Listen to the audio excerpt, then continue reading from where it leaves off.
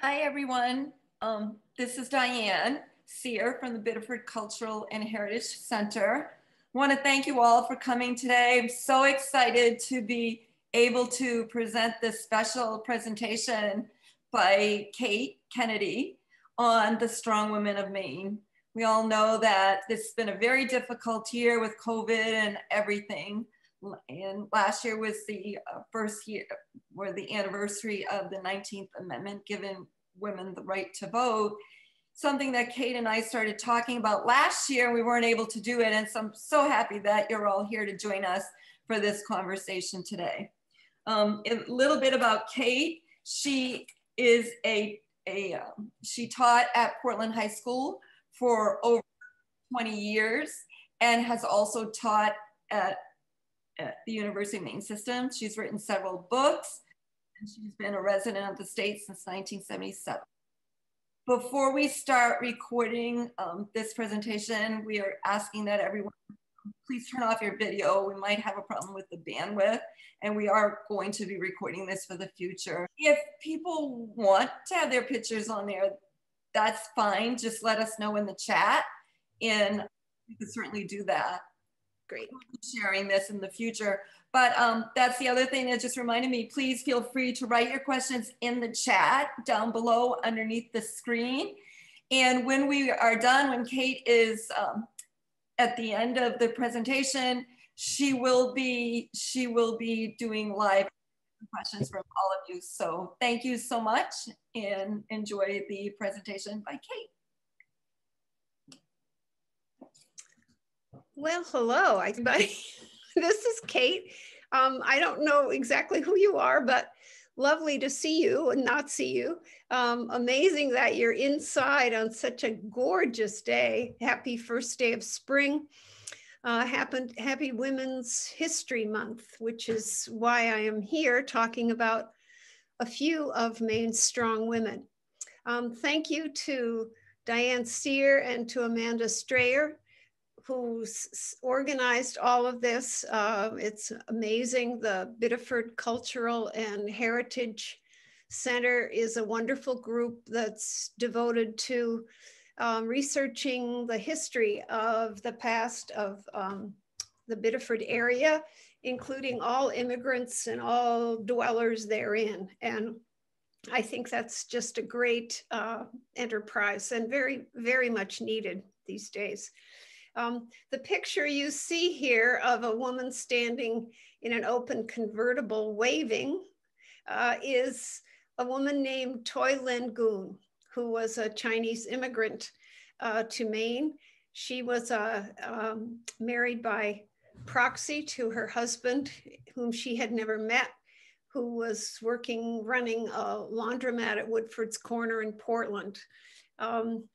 I like to talk about her anyway because she is one hot ticket, but I also felt the need to dwell a little on her amazing life because of recent events involving anti-Asian violence and harassment. So we'll get to her later. I don't remember what year it was, I was hired to write a book of short biographies of remarkable Maine women, all born before 1900, who were remarkable for some reason, and all of those reasons needed to be different. For example, not everybody could be an opera diva from Old Orchard Beach, or a midwife from Mattawamkeag. There had to be geographic diversity and reason for remarkableness, and to represent as many ethnicities, socioeconomic groups, religions, languages, races as I could come up with. So I tried that. I'm no expert. I'm not a women's studies expert. I'm not a historian, but I will say that I am nosy and curious and very, very interested in particular, the lives of women back in history.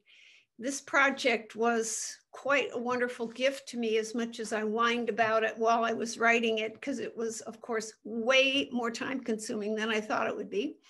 But I felt like I was able to hold the lives of these 15 women in my hands, to look at their lives from birth to death and everything.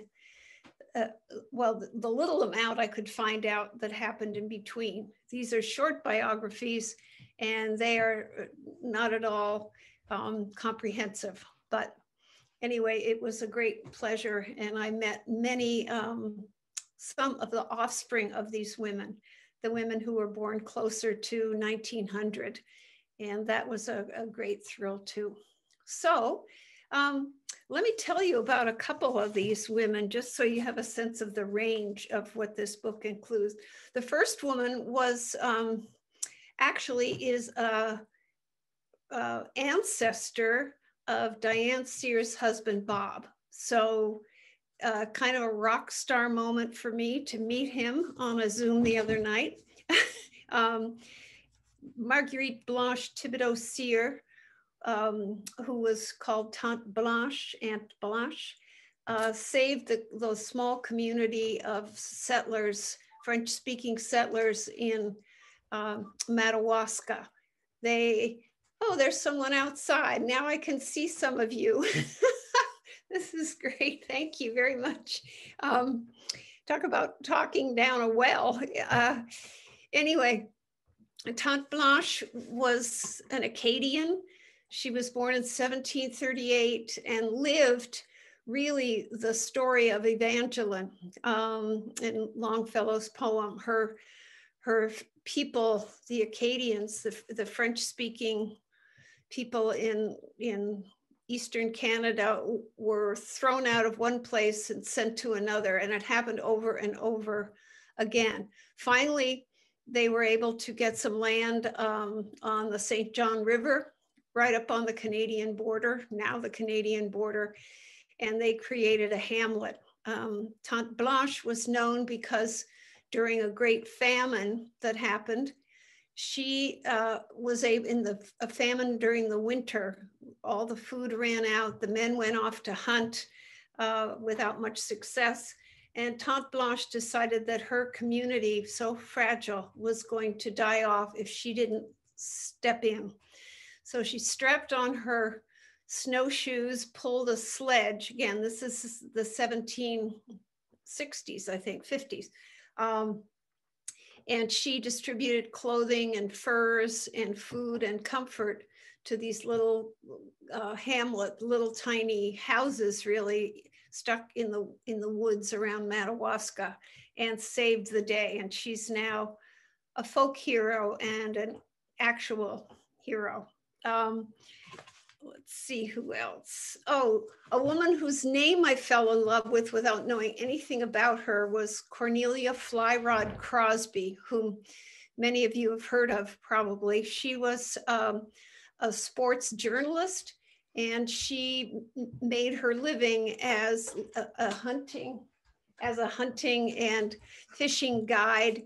And she wrote a column that was the rage of people from New York and Boston who were just starting to come to Maine and enjoy the Maine woods. So she was 6 feet in her stocking feet, as she liked to say, and she had no need for any of the fanciness. She was all about being outdoors. Let's see. Another one who's kind of the opposite of Flyrod Crosby is Lillian La Nordica Norton, who was born in 1857.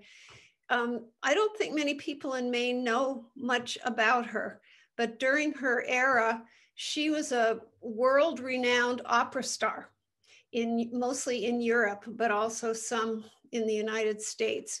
She grew up in Farmington, left there quite young to study all around Europe. She knew the repertoire in French and English and Russian and Italian, and was an incredible worker. For all the jewels and glamour she had later in her life, she spent many, many days in a cold garret in Paris, studying and feeling quite lonely for Maine. She had 3 marriages, all of them disasters. She said she was a good picker of music, but a very poor picker of men. Apparently that was her story there. One of the men she married was someone she sang with named Zoltán Dome, who was a Hungarian baritone, who apparently was very alluring, but had a terrible voice. So anyway, this was her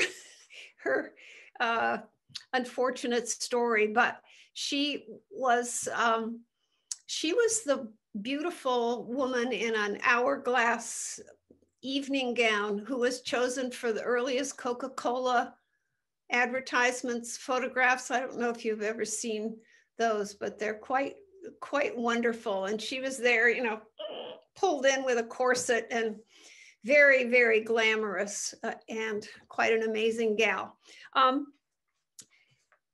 But let me move on to Margaret Chase Smith, whom I said I would talk some about. I wanted to talk about her because she is in many ways a hero of her. There she is, look at her, there she is. And she's wearing pearls, which I meant to wear, and then at the last minute I forgot. She was one of the original wears pearls gals. She was a congresswoman and a senator from Maine. It started when her husband Clyde was elected to the House of Representatives as a Republican. She went with him to Washington and refused to work to be a decorative wife, I think is how she put it. She didn't want to sit around going to teas and that kind of thing. So she ran his office and insisted that he pay her, which she was a very hard worker and charming in a political way as well as a personal way. She was hugely popular in Maine with Republicans, Democrats, and independents. She won in her elections in the Senate, she won 70% of the vote. Many Republicans were not in favor of her as a candidate because she was a little too independent. I want to read you something of her, let me get it here, something of her claim to fame. You could say, I think most Maine school children know about her Declaration of Conscience, which happened in 1950. She stood up in the halls of the Senate, the meeting hall of the Senate, and delivered with a very soft voice, a 15-minute speech that just threw the country on its ear. What she did was talk about Joe McCarthy, who was waging the senator from Wisconsin, who was waging his campaign of terror, calling everybody communist and ruining many careers in many ways. And people were afraid, senators were afraid to call him out for many of the same reasons we've seen recently in our own politics now, being afraid of retaliation, being afraid to speak up for fear of what it might mean in your own career. Well, Margaret Chase Smith had quite a bit of backlash and was thrown off committees and had a hard time, but she absolutely needed to speak her mind. She needed to make this declaration. And let me just read you what if I can find the thing. This is some of what she wrote. I mean, wow, listen to this. It sounds very, very contemporary. Those of us who shout the loudest about Americanism in making character assassinations are all too frequently those who, by our own words and acts, ignore some of the basic principle of Americanism: the right to criticize, the right to hold unpopular beliefs, the right to protest, the right of independent thought. The exercise of these rights should not cost one single American citizen his reputation or his right to a livelihood, nor should he be in danger of losing his reputation or livelihood merely because he happens to know someone who holds unpopular beliefs. Who of us doesn't? Otherwise, none of us could call our souls our own. Otherwise, thought control would have set in. The day after she made this speech, President Harry Truman commented that he would never dare say anything so bad about a Republican. He was a Democrat.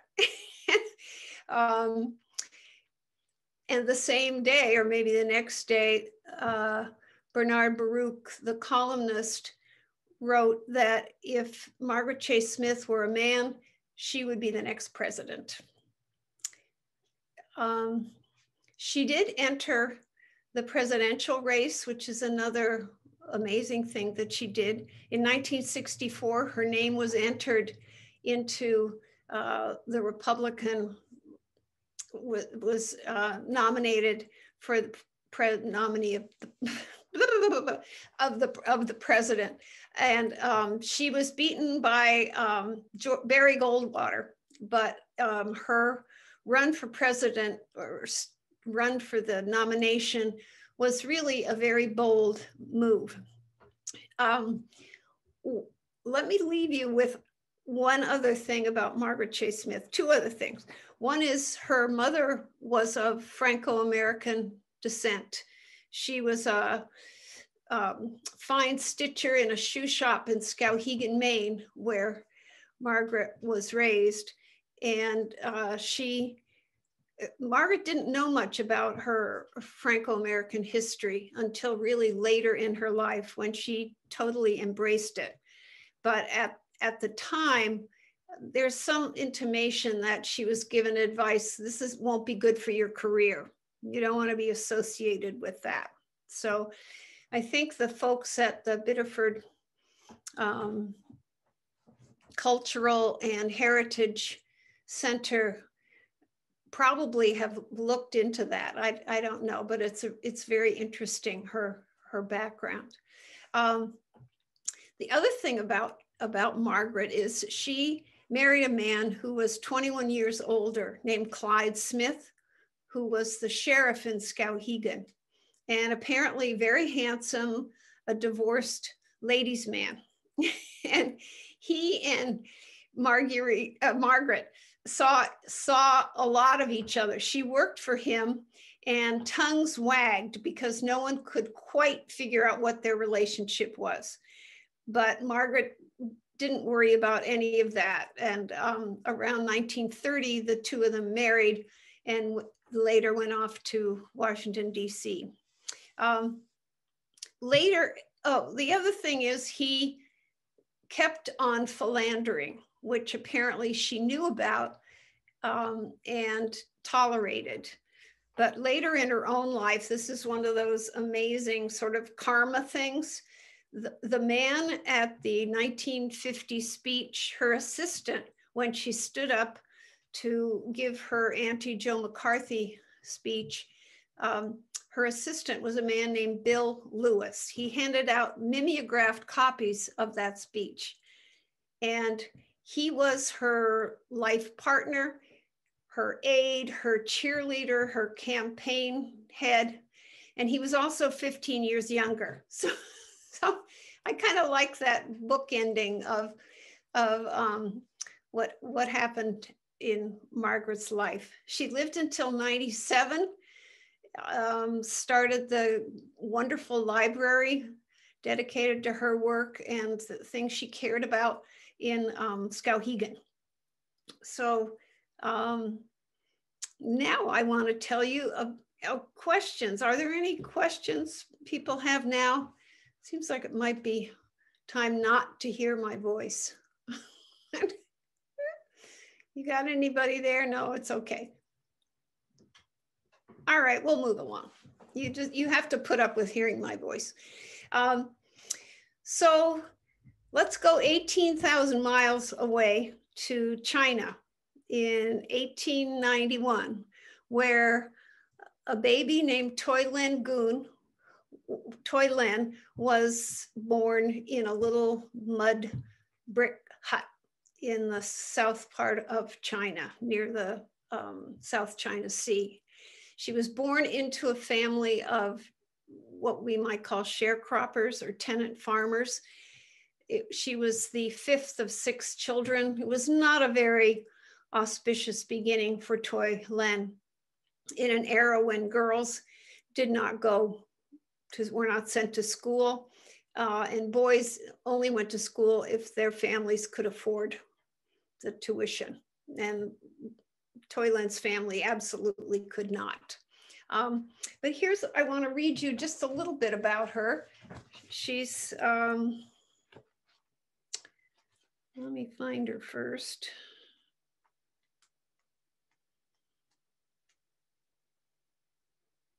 So she was born in 1891.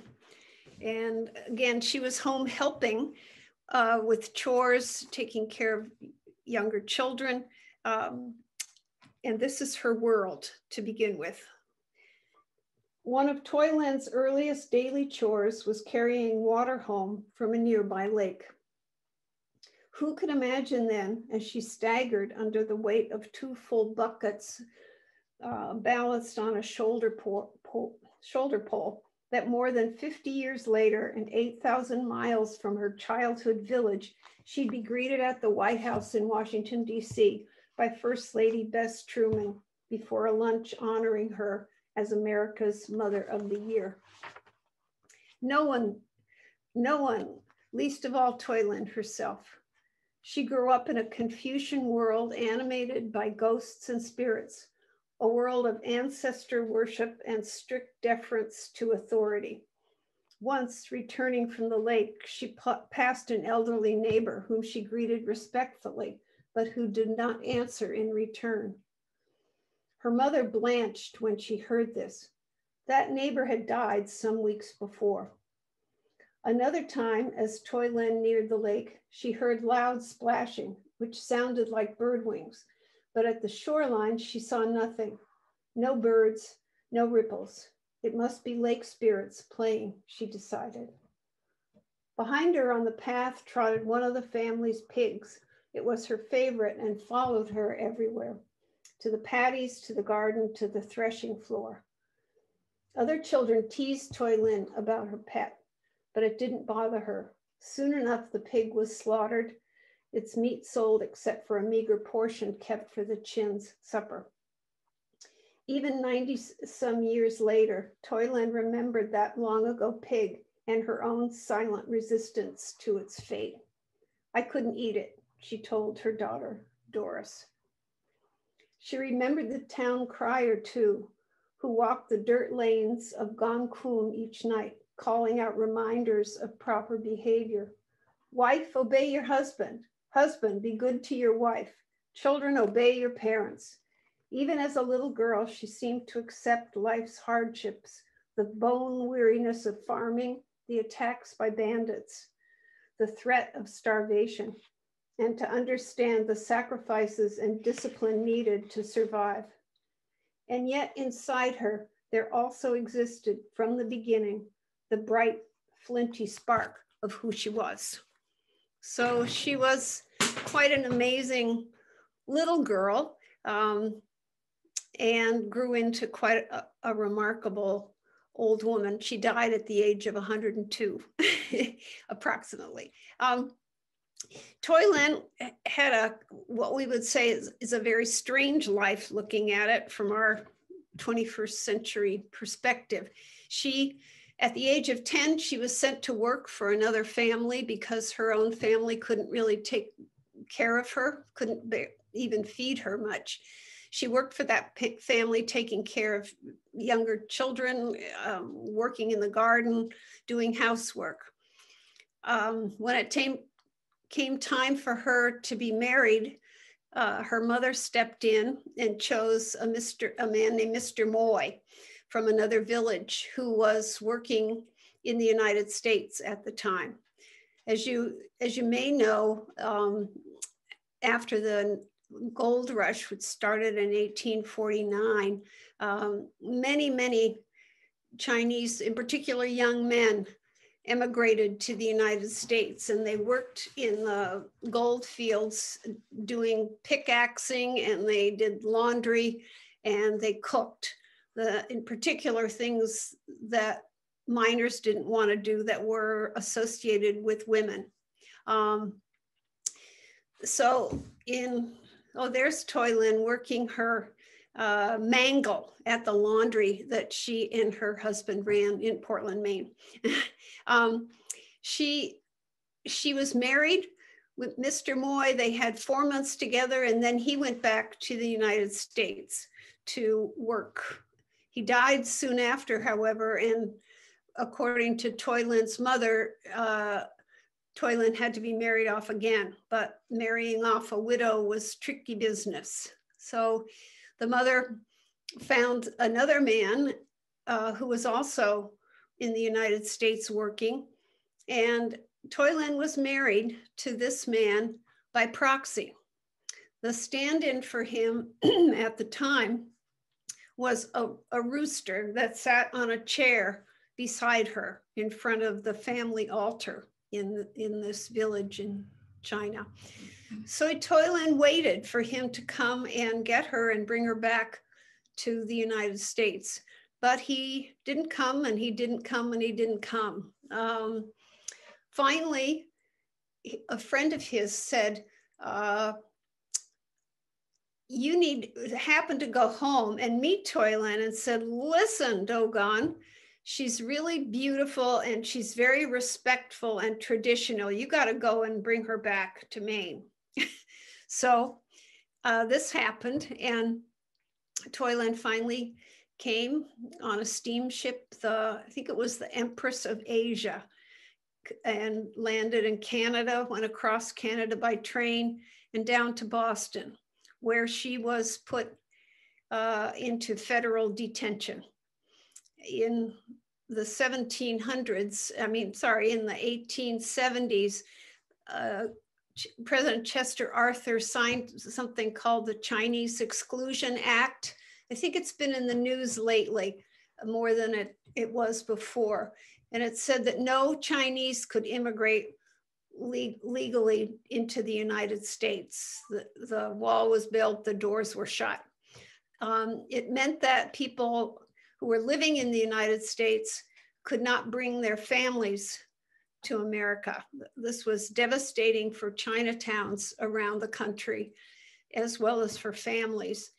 And there was persecution, there were beatings, there were deaths.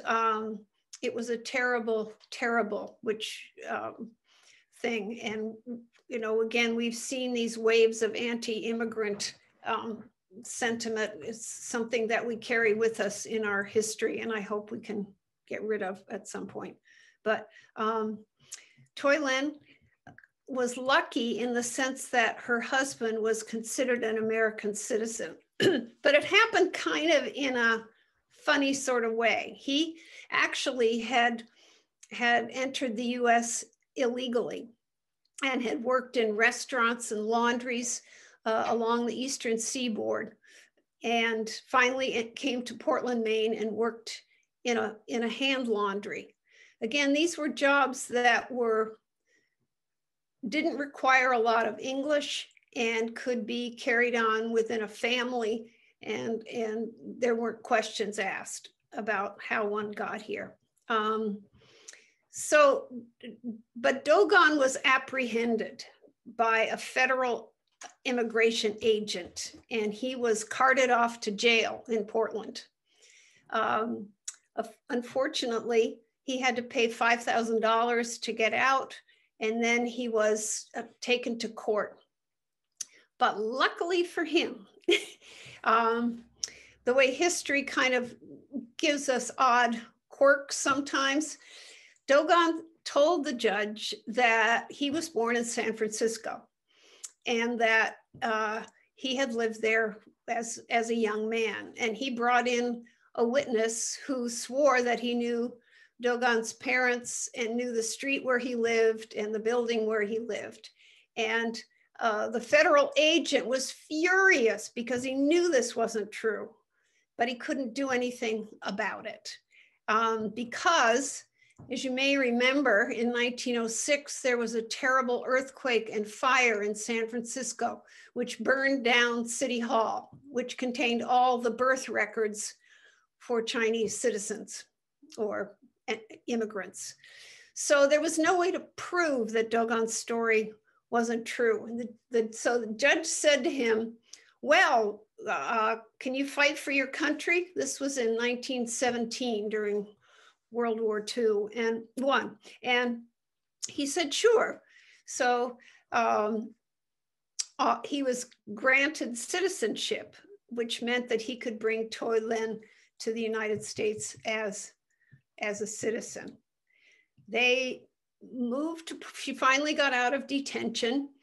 They came to Portland and they worked in this laundry, which is that photo of with Toi Lin and the mangle, the crank for drying sheets. All of the work at this laundry initially was done by hand. There she is and one of her daughters. She and Dogon had 8 children, all of whom received higher education.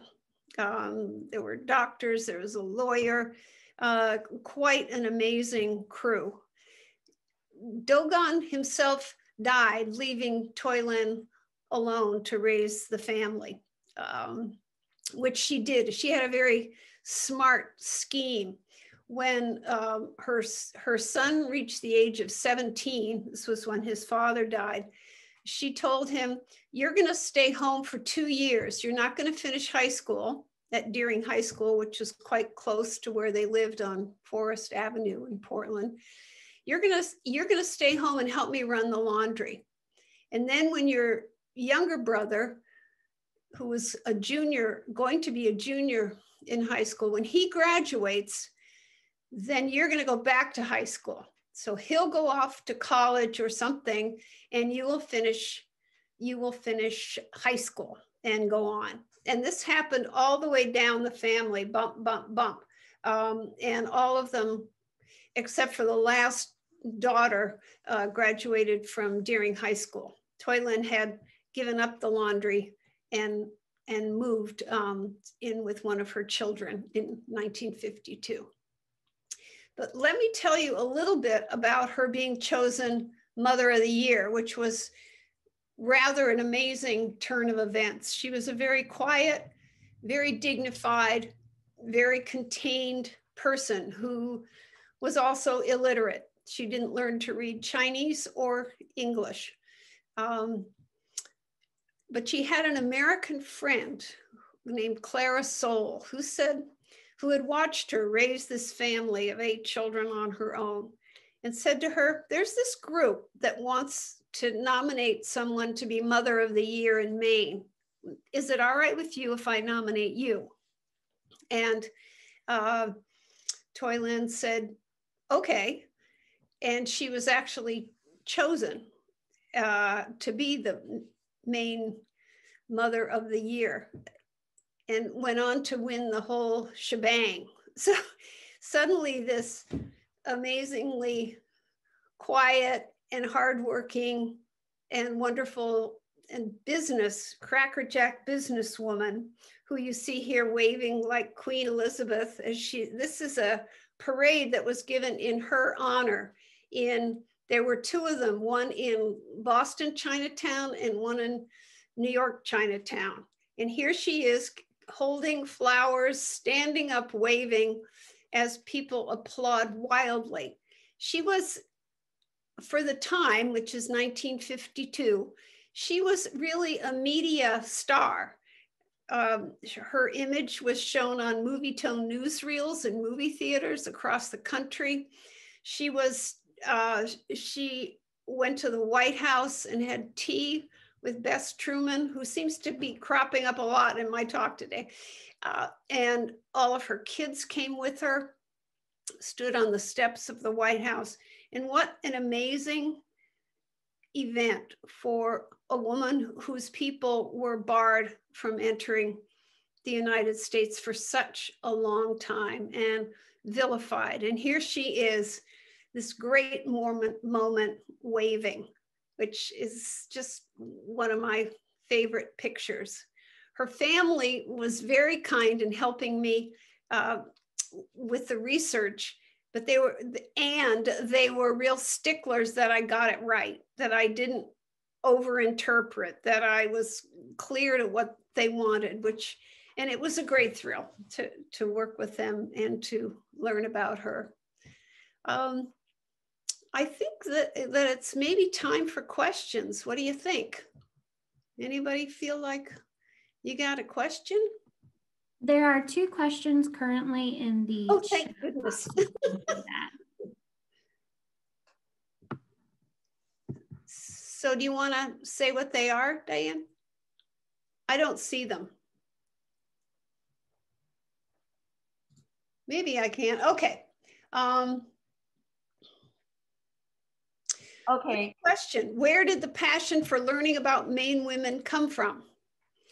Well, as I said, I've always been nosy, sort of raised on Nancy Drew mysteries and Agatha Christie's, and then kind of Jessica Fletcher. So I'm just interested in how people operate. And as somebody who also writes novels, I'm really interested in motivation. Plus, I was asked if I would do this book. I was solicited to do it. And since I had left my teaching job at Portland High without a real clear financial plan, this sounded pretty good. So I took it up and really enjoyed doing it, though it was, as I said, quite time consuming, way more than I ever imagined. Eleanor, hi. Here's a question. Given the research you did on these amazing women, how do you think these stories affected your own life and sense of possibility? Great question. I think you hang out with these amazing women who contended with so much hardship in their personal lives and in political and business and in every kind of way. And yet they kind of triumph too. They would not say that about themselves probably, but I found that very inspiring. Let me read you something from the first,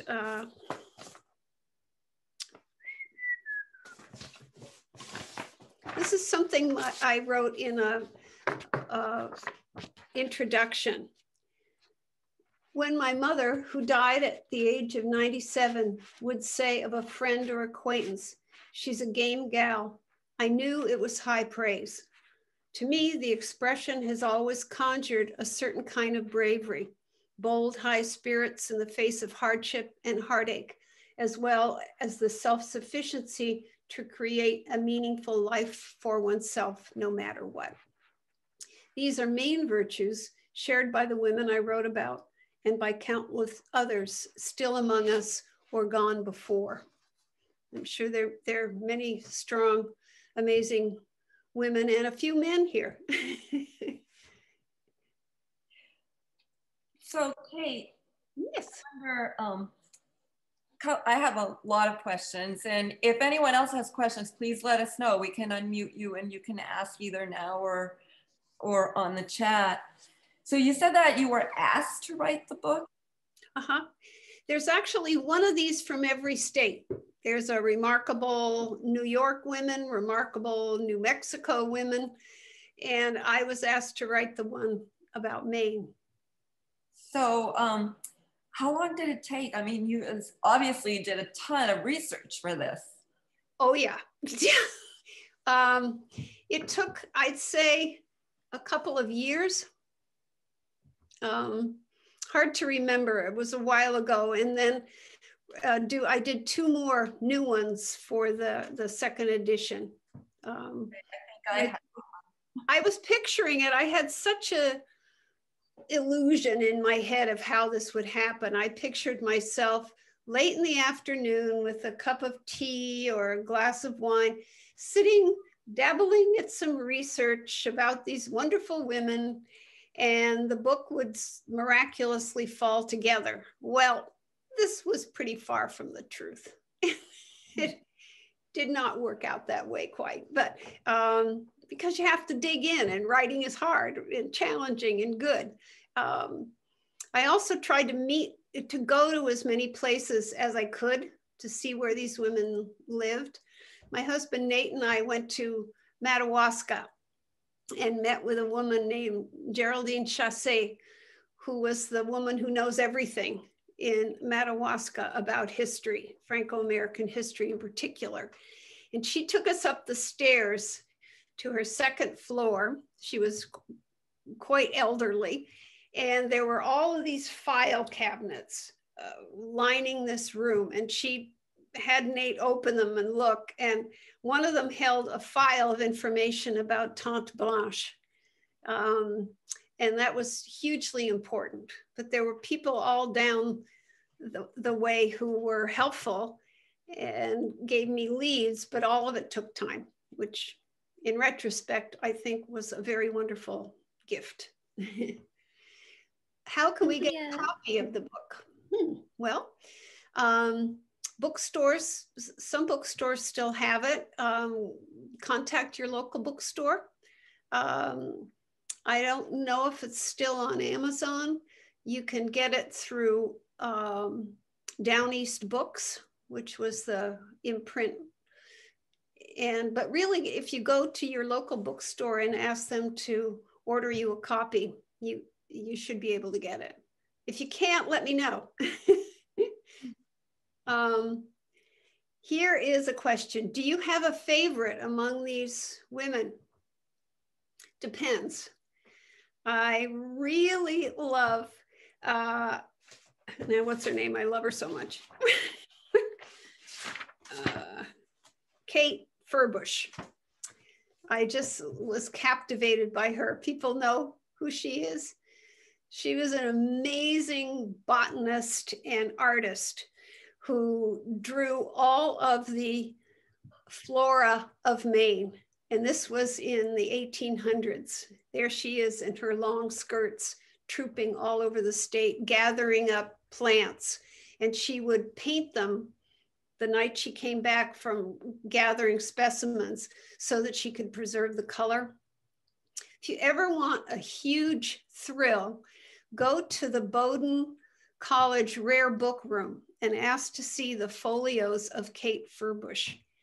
You can, wearing white gloves to protect the books, you can gaze at these amazing paintings, really, that she made such a long time ago. It was a great thrill. But all of these women, on some level, I connected, which is what I felt like I needed to do. Gosh, now who are these women? Oh, another one that was a favorite, and I wasn't expecting it, was Sister R. Mildred Barker. Have you ever heard of her? Yeah, no. She was the temporal and spiritual head of the Shaker community at Sabbath Day Lake. And she was responsible for collecting almost all of the unwritten songs of the Shakers, the shape note singing and recording gestures and how that was done. And she was invited to the Smithsonian to present her work. And it was a great thrill for her and her community. I had a funny experience with the Shakers while I was writing about her. I dealt with the librarian, Lenny, who was not a Shaker, but works at the library. And he would give me information. But in order to have access to a photograph I wanted to use of Sister Mildred, it's a beautiful photo. I'm sorry I don't have it. They didn't want it shown but she's gazing beautifully skyward. Anyway, to let me use that, I needed to have them read my biography, which I would want them to do anyway.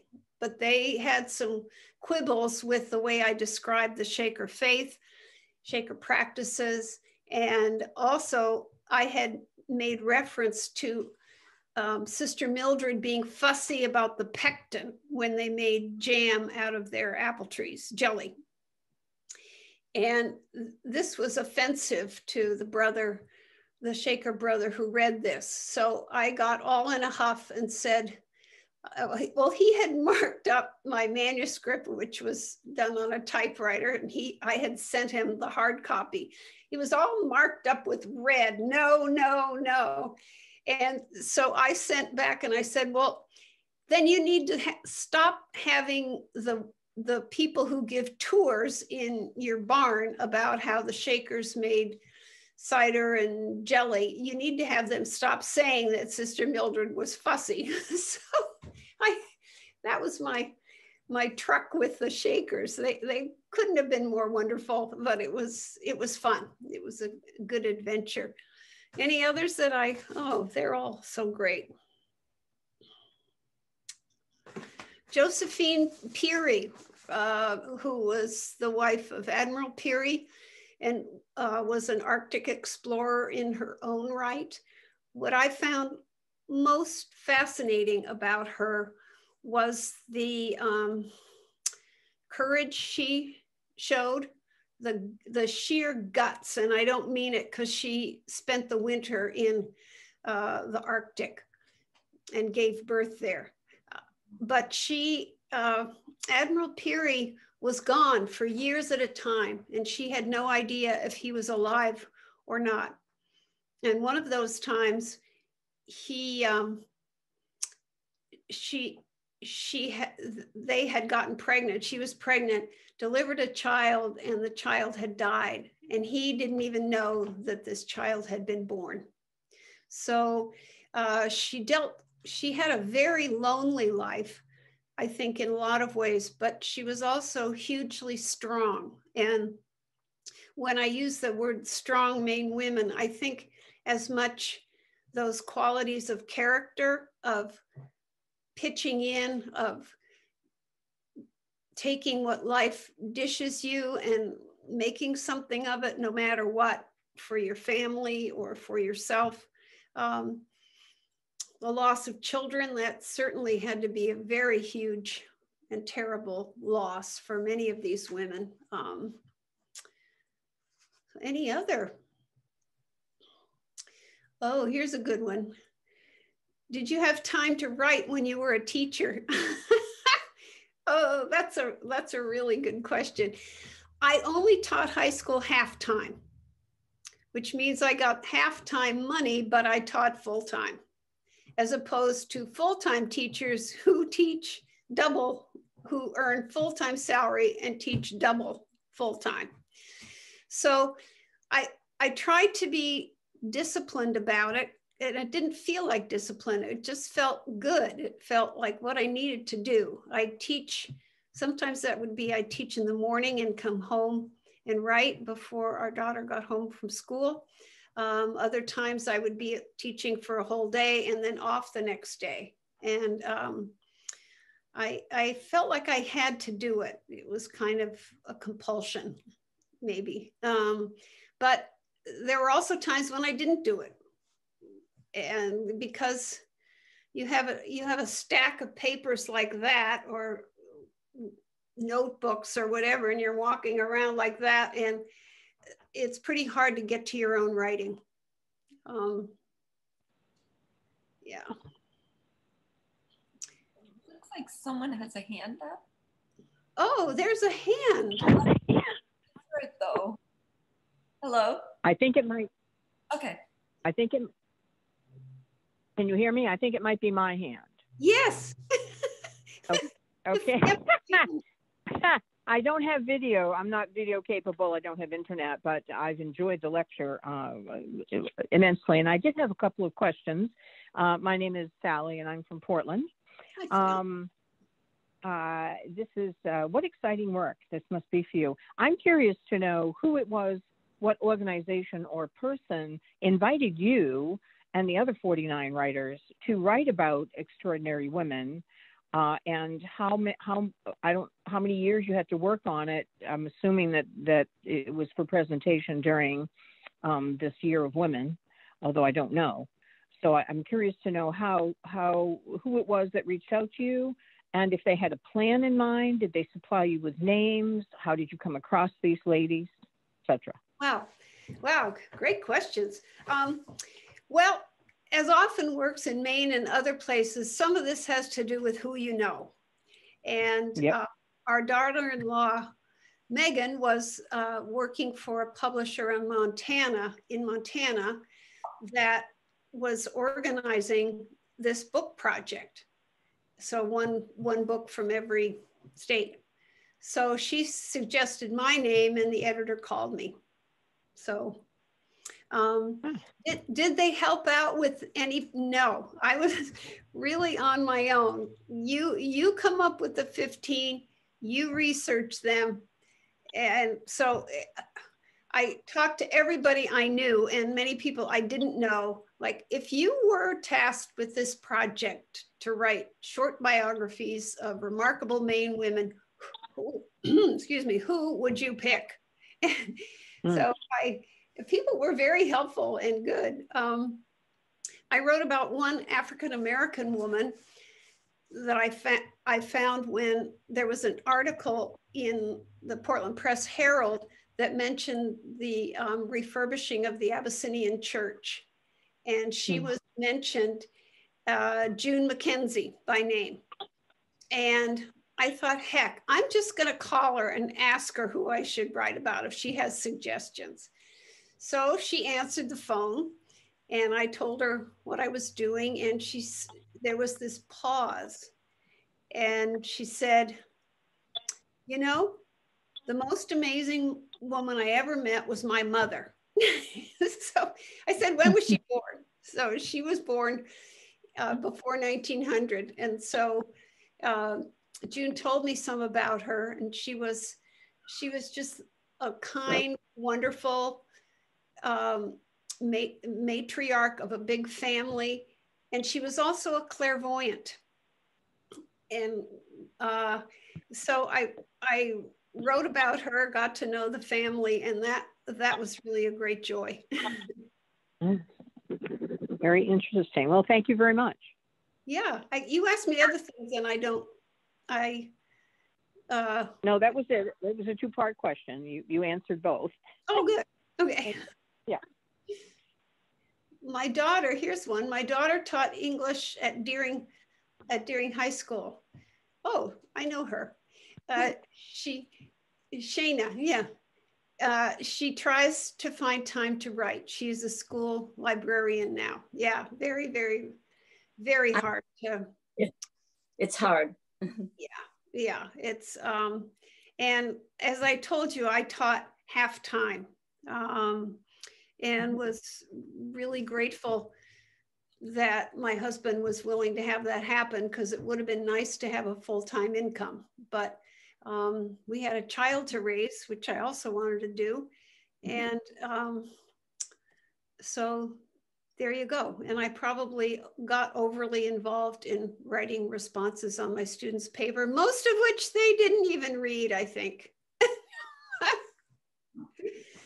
Oh boy. Anyway. So you're still writing books. Are you going to, Yeah. So I believe these women in the book that I have it here, and it is on Amazon, I checked, were prior to 1900. Yep. There's one I squeaked in. Wait a minute. Why is I'm losing my brain power here. What little I seem to have had. Marguerite Yourcenar, who's one of my favorite French writers, who lived on Mount Desert Island for a very long time, kind of unknown to many of the locals. She was the first woman to receive, to be elected into the Académie Française. She was her works are stunning. So if you don't know her writing, I highly urge you to do that. Are you going to write another book on this topic? I'm just wondering, you know, there are a lot of women since 1900 that have accomplished a lot of things too. So like, would be nice. Oh, it would be great. You know, Diane, I made very, very little money. And that unfortunately has never been one of my motivators. Probably should have been, but I couldn't take it on if it wasn't my heart's desire to do it. So I write stuff that I feel like I need to write or I'm compelled to write, aside from whether it's in a series or anything. I think there's just so many people who could do a wonderful job on this. But it's not going to be me. Yeah, believe me. You should do it. You should do it down there. You get your gang of folks going at the Biddeford Cultural and Heritage Center and you make it happen. Well, I will say you show a lot of diversity in this book that you wrote, and the people that you did choose, because you chose these people to write about. Well, yeah, that was the deal, you know. Okay, it's about, I don't want to keep you, it's a beautiful day, but are you holding a book signing at any local bookstore? Well, this book came out in 2016, so not really, although I love talking to groups and I'm always available for that. I have a book out that came out this summer with Literal Books in Portland. It's a memoir about a cancer year I spent. I had melanoma in my face, in my cheek. And it was also the same year that this book came out, the second edition. So I got off to a slow start promoting this book. But anyway. Well, I just want to thank everybody for coming. If you have any questions, feel free to email us at bchc04005@gmail.com. And I can be sure to ask Kate for the answers if there's something that you think of that hasn't come up today. Thank you, Kate, so much. This was really interesting and very informative. And thank you for— Thank you. Thank you, Diane, so much. And good luck to your young but vibrant organization. That's great. And we'll be in touch. Okay. Sure. Thanks, everybody, very much. Thank you. I enjoyed it. Good, good. Thanks so much, Kate.